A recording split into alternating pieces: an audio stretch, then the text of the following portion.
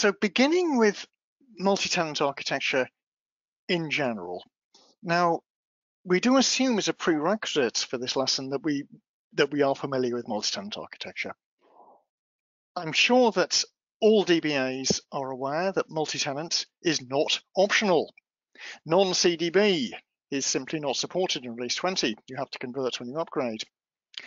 Many people, including me, began the process of converting to multi-tenants with release 12.2, studied it in 12.1, started the process of using it in 12.2, and I and many other people have never regretted that change.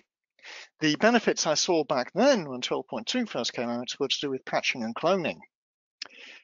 Well, those benefits have got significantly better as we've gone through the releases.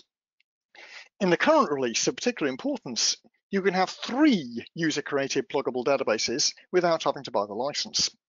And that's true in all editions, whether it's XE, SE2, Enterprise Edition.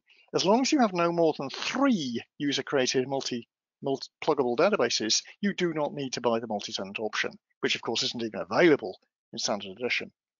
The other major enhancement I'm well impressed by is the refreshable clone capability.